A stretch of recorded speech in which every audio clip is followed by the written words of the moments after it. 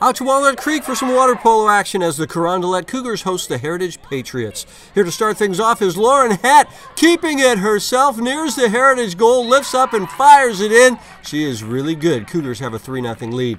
Now in the second, the Patriots try to put some points on the board. Sydney Flannery finds Liz FIRAZZO, and Liz tips it in, and the score is now 5-1 Carondelet Cougars.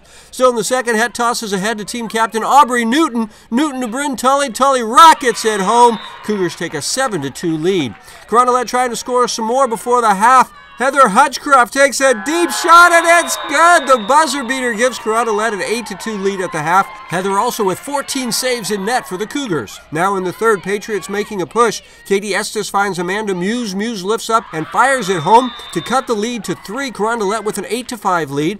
Cougars take off in the fourth. Once again, it's Lauren HETT deciding to take the shot, and it's good. One of HETT's 6 goals in the match, as the Carondelet Cougars get a very impressive opening night win. 14-6 was the final. HETT with 6 goals for the Cougars.